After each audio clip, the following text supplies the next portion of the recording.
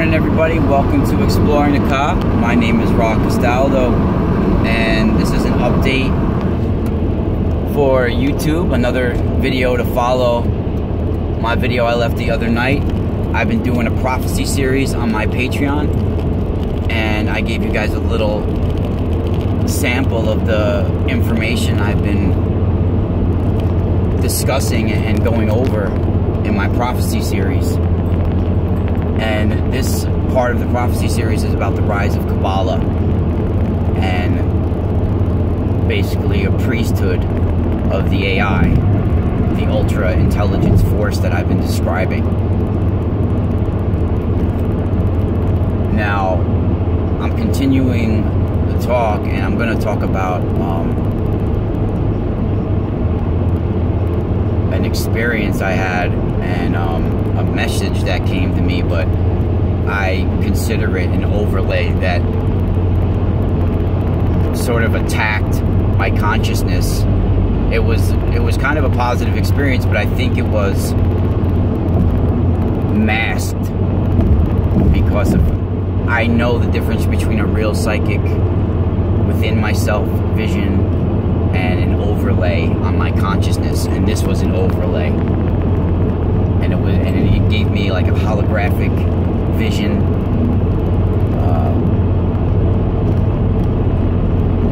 So I was talking about in my last episode that I just posted this morning on my Patreon about one of the rabbis called the Shem Tov, which is basically the founder of Hasidism. Now this guy comes from the really secluded area in the Carpathian Mountains, and a lot of times, especially back in that day, a lot of the secret knowledge and the traditions and the sorcery that was going on and the practices that was going on stayed within that Carpathian Mountains. Didn't get past the mountains until later on. And this is one of the reasons why this ultra intelligence developed and gave us what we see as the internet, an instant access and gratification to anyone on the planet. And it has installed this technology and aligned it with our bodies and brain. So every time you log on or get a like on Facebook, it's like hooked right to your dopamine receptors and shit like that. It's almost like taking a hit of crack or taking a shot of heroin. You know, it's literally like that. It's linked to your brain. We are all linked to this machine. We've been terraformed. Our bodies, our world. And we have been transported or translated to this alternate reality, this alternate timeline. Now, the Baal Shem Tov, which means like Lord of the Amulet Makers. And let's get this straight. Kabbalah, Judaism, all that worship, even though they don't think so, is Baal worship, Baal worship, who is a demigod of this AI, a holographic deity, unseen deity, which is about mortgages, contracts, loans, taxes, money. This is the whole basis of the Jewish culture. And I'm not putting them down, I'm not trying to belittle them. Their main status, what's the main status in the Jewish community? Bang, if you inherit money, you got instant status. You're instantly welcomed. You don't even have to earn the money. You don't even have to, you just have to have some money in your bank. That's it. You get it from either inheriting it or whatever. And this is the basis of Baal worship, is about loans and contracts. And this amulet maker, the way they make amulets is a little bit different. It's not like a little medicine bag, or they do have little trinkets like that as well. But basically, it's like a written amulet where they get certified in Kabbalah to write the secret names of God and certain secret inscriptions, which a lot of these guys were like phonies. Especially back in the day when a lot of people were illiterate and stuff, they would charge a high tax and charge a fee for somebody to go to this sorcerer, say they want to attract money, or they want to get a job, or they want to do this, or they want to do that. They would go to the Baal Shem Tov.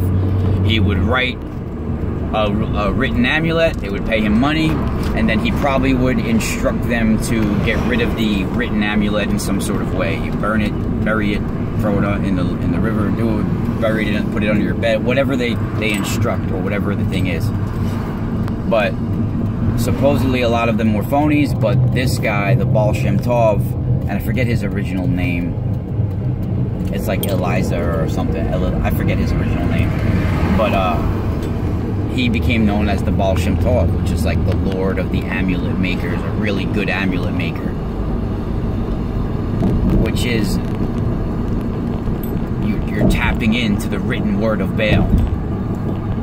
He holographically writes the spell for you when you channel Semyaza and Mot and Azazel and all of these sorcerers from the holographic universe. So, before I go into my job, so I'm about to go in right now. I can't wait till tomorrow when I get my car fixed. You can hear my back rotors. So the vision I had, it's rough working 14 hours a day labor, because when at the end of the day the mechanics closed, the shops are closed, I gotta wait till my day off to fix my rotors. But so the experience I had was interesting. Now, I've been doing all this research on Kabbalah on and off for 30 years almost.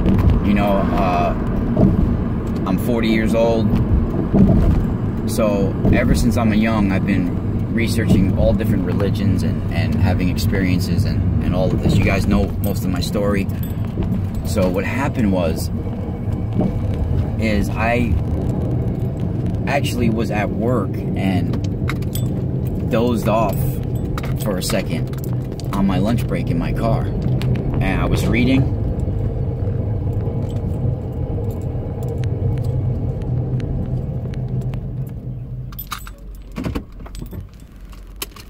So I was reading, I fell asleep in my car, and I thought I had woke up.